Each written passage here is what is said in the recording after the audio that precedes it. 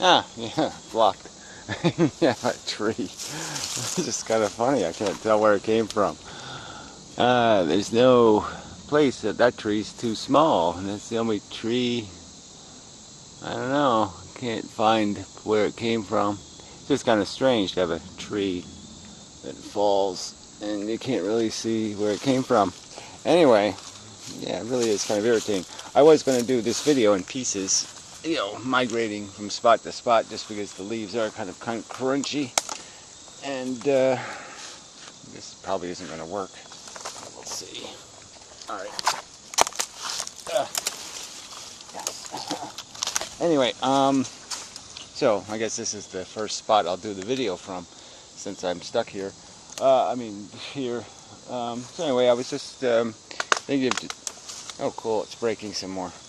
All right, so let's sit on it. Not getting my ass any good anyway. Yeah, just kind of an irritating poison ivy.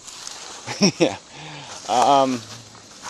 So I was thinking to first just go through the basics here of just what it is that the people are arguing about on the internet.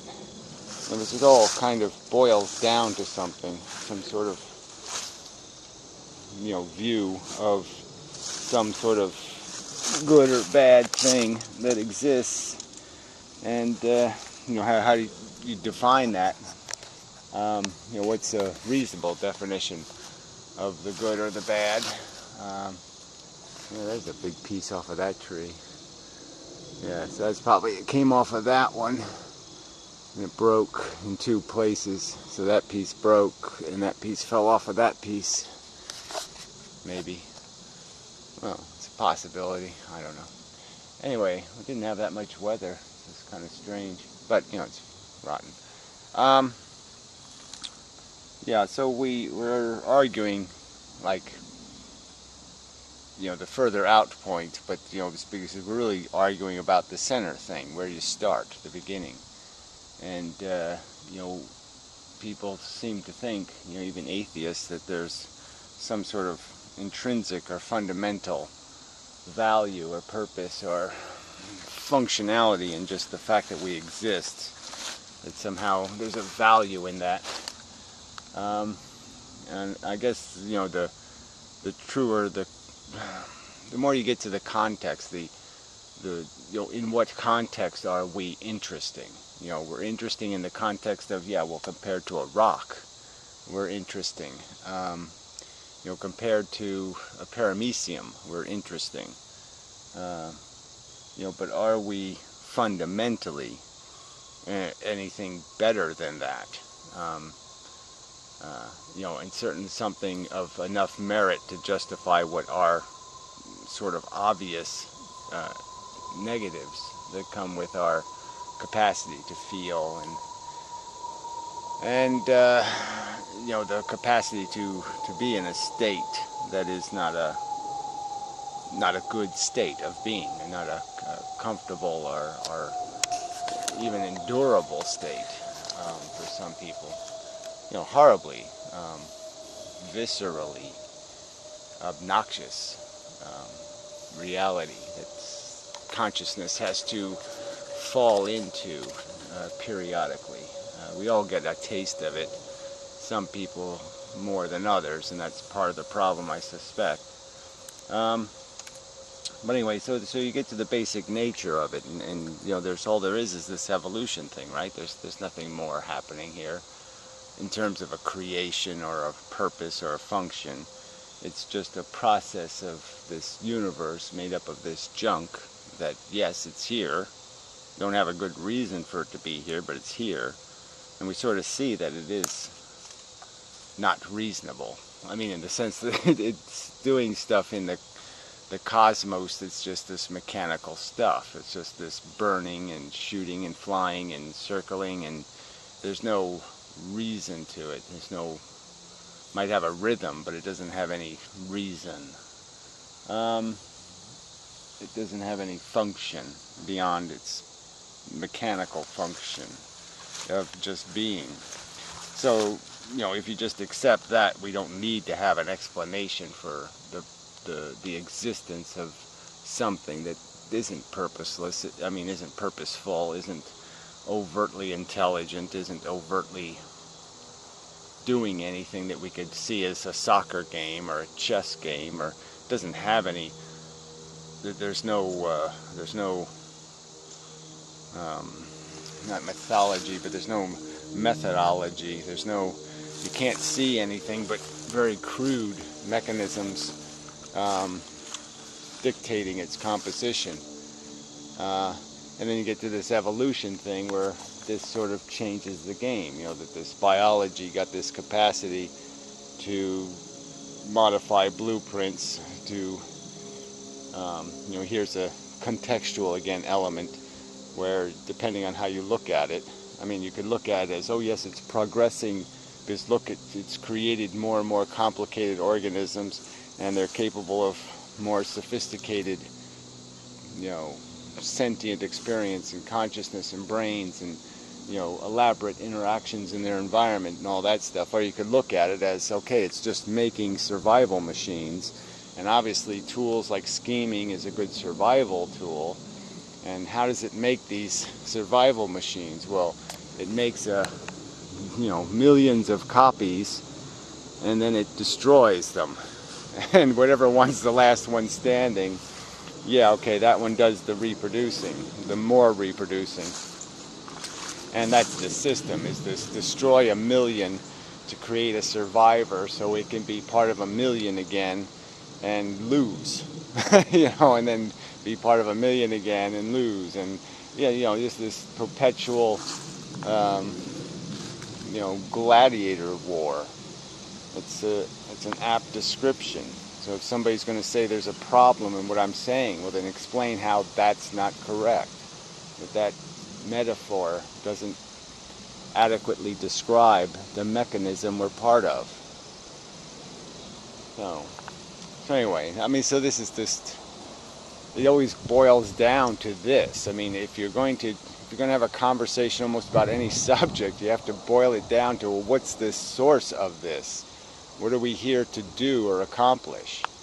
And if you just analyze the fact that there's no function in the origin, that we're just standing here now as the winners, so to speak, of 4 billion years of evolution. So yes, my genetic code has managed to get here, and like that should mean something beyond the fact that, okay, I'm standing here with the winner's sword as the victor, and what am I supposed to do? Am I supposed to just perpetuate the game? Just sign up to go into the next arena where I'll be the loser, so some other asshole can hold up the sword and say, now what do I do with the sword? What do I do with this victory? And, then it just becomes another utilitarian, reasoned argument that the only thing you have to do here is to prevent how much harm is taking place, to find some way to mitigate against the price being paid. And the simplest way to mitigate against it is to not buy anything. So, but anyway, till the next stop. Okay, I'm back. Should be anyway. I have to check. Sorry. Anyway, it almost looks like tic-tac-toe carved into the tree. It's just funny. It's just a natural crack, but it's just like a tic-tac-toe board. Anyway, so there's the function is crude. We're given this, we can. I don't see any. How can it be rationally argued that we're basically of two minds? A mind creating an agenda, a desire mechanism, and then a mind that's analyzing solutions to our desire problem. I want things, give me a strategy to get them. And that's kind of how we're just natively eking through our existence. And some of the people that are considered philosophers here on YouTube just say these, resort to these natural rules and say, nature makes us something, and somehow we can't overcome that agenda. And it's just so, who can buy that? Who buys that idiotic argument that,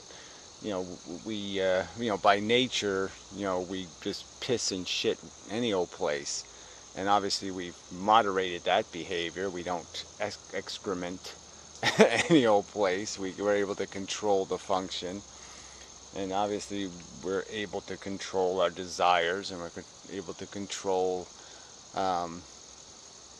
through simple ideas and concepts, knowledge of them, that there's appropriate and inappropriate behavior. I mean, it's just not that hard to figure that out. And it's just a matter of figuring it out, of just having some sort of certain knowledge that you have a certain obligation, not to shit in the living room, not to shit in your civilization, not to shit in the restaurant where other people are eating, not to, it's just not complicated. Is that somehow an outrageous philosophical statement that we have a mind capable of understanding the nuance of our circumstance, and that has certain liberty in moderating our behavior by simply giving us some other more competing desire not to be an asshole. So we know that being an asshole is bad, then we desire not to be an asshole, and we have a simple list of rules to follow not to be an asshole. Isn't that what we're doing? And that you understand the simple mechanics is that imposing on somebody is being an asshole. Investing for them is being an asshole. Jeopardizing, risking them is being an asshole. Not to go on the road with a defective vehicle. Not just because it's risk to your own welfare. Somebody might say you're allowed to be that kind of asshole. You're allowed to be a fool and an idiot when the only thing on the line is your welfare. But the small, little, tiny bit of extra intelligence required to realize, well, wait a minute, there's other people on the road. It's not about just me.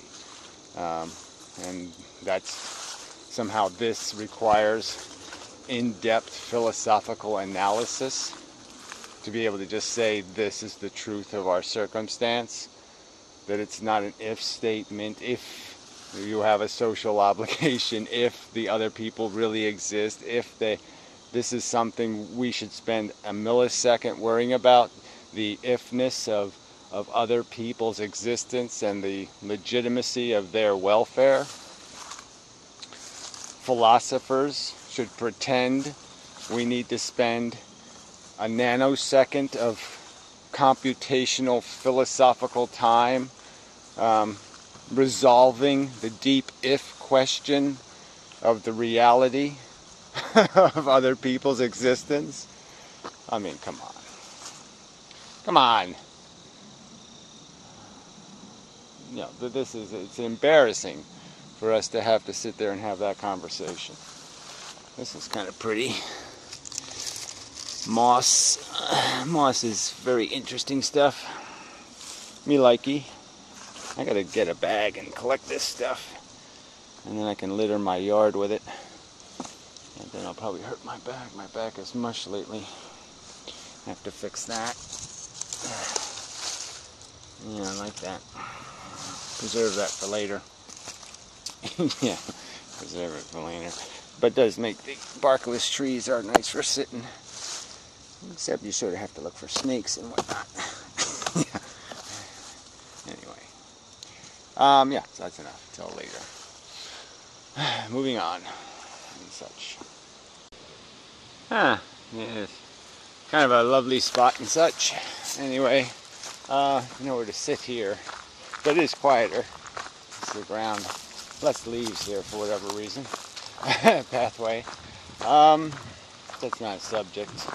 Not very relevant, but that's part of the subject is the fact that we're, that we're psychologies, trying to do something, that's supposed to be explicit and rational and cautious and careful, and we're evidence and evidence is carefully weighed. carefully analyzed, and that's not the nature of our psychology. Our psychology reacts to, the sun is in my eyes, and or like I said, there's some overall mood that's created, and it creates a sensation, and so we live very sensate lives. We're very sensitive, and it's those kinds of subtle reactions. This tree catches my eye, because it has this, interesting ant-eaten, architecture. And, my brain knows to kind of look for that kind of stuff because it's always kind of an interesting detail. It's both aesthetically and artistically, and then what it represents biologically. So yeah, that's something my psychology tends to see. And so we're all kind of attempting to communicate this fact that there's a path that goes to the right, that hooks to the left, and yet we're doing it in this atmosphere where people are going to react to, oh, look at the sun, look at the sparkle, look at the pretty color, or some other kind of thing. And that's what's just making it very difficult to have some sort of rational conversation about what life means. Because I say the word life, and for some people, life is that rotten tree back there. Life is this decomposition process, this consumption, reproduction, cannibalism, addiction. And for other people, it's fluffy bunny with little wiggly nose. It's soft and warm, and it's loving, and it's nurturing, and it's a little seedling growing to the sun, and it's those competing pieces of the truth is what's being argued, instead of arguing about what has to be part of the entire listing of what it is to be here, what it is completely. You have to list all of the ingredients and account for all of the costs if you're going to do a fair analysis. Ooh, chicky poo coming. Me like it.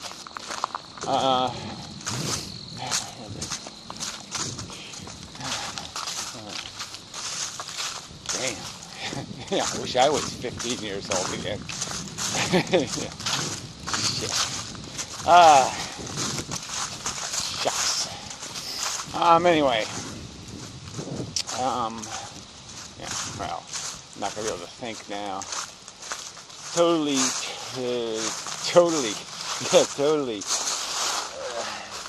finished brain function. So anyway, I'll be back. But yeah, this mood stuff just gets in our way. This romantic, sensual, this stuff that we feel more than we understand. We have a feeling reaction to. Gets in the way of a rational conversation about, well, let's understand the context. This is just photons bouncing off of leaves, because they're absorbing colors and throwing back the refuse, and it isn't what it appears to be. What we feel isn't what it is, and we have to understand that more complete context of all the visceral organisms being forced to do their 1,000,000-to-1 odds of survival battle that's being played out here. It's all green and yellow and pretty colors, but it's really all made out of blood, a kind of blood. If they bled red, you'd understand. if you could see every drop of blood that was spilled to provide for your existence, maybe you'd understand. But we should be able to understand through knowledge that that's the reality. Anyway, I'll be back, probably.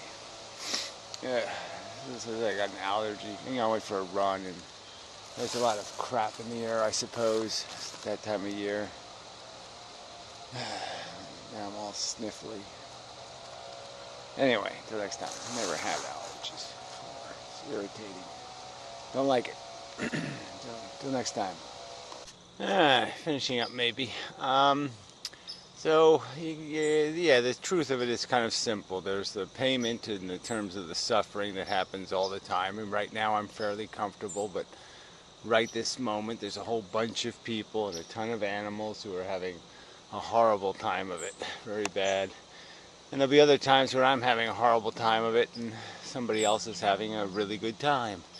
But this is the exchange where we pay for the existence. And it's one thing for you as an individual to say you're worth it, or you're the best of your life is worth the worst of your life.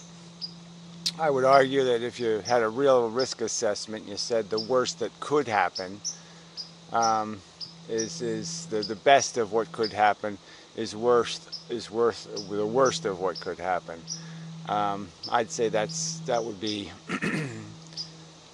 very unwise for somebody to say that that's a reasonable bet. But regardless, if they're making the bet for themselves, yes, there's this argument to be made that, okay, you can't stop them. Ethically, they have some sort of right to invest their own welfare in their own bad judgment. But that's not how I got here. It's not how people get here. They get here because somebody else forces them essentially to invest in their judgment, to impose that judgment. And that's what people don't have a right to do. Not without an urgent purpose. You can't make the claim that there's some urgent cause that necessitates being that bold with somebody else's welfare to make a judgment that important for them. The non-existence of your best case scenario is not a tragedy. The existence of the worst case scenario is a tragedy. And that's just the simple truth. The non-existence of the best case is not tragic, is not a horror, is not an obscenity. But yes, the worst case is. And that simple logic just means, yeah, there should be no conversation about whether people have a right to impose this game on sentient organisms, whether it be nature or people or any force at all, unless that force, unless that influencer can defend itself. Obviously, nature can't write a defense because it has no brain. It should be put in a cage by that fact alone. The fact that it doesn't have a capacity to understand what it's doing should render it incompetent to be allowed to control, and that when we're going to exercise our more competent knowledge, yeah, it has to be exercised within the constraint of a rational argument. And there's no rational argument for presuming for somebody else that they wish to be a gladiator in a perpetually pointless war of ego conquering, or whatever you want to, however you want to describe the fallen trees that they wish to be knocked down, stood up and then knocked down for no good reason. Anyway, enough of the video, I think. But we'll see. Might add something later, or not even post it. But we'll see. You'll see. I'll see. We will find out one way or the other. spider web. It's very interesting, these stupid crab spiders. They put these webs right across the path. You know, I imagine there's a lot of stuff flying by, but it's not even much of a net. Just a string, a sticky string. Yeah, you're not going to feed on deer. Anyway, till next time, such. It'd be good if you could train them to be like security spiders. You know, they could set up a security network, and then you'd know who was coming. You know, there's somebody walking in the woods. Yeah, but spiders aren't very smart either. Anyway, sorry, I'm crunching. Yeah, I am. Here's another thing that catches your eye. I wonder what turns that wood black like that. Interesting. But anyway, until next time.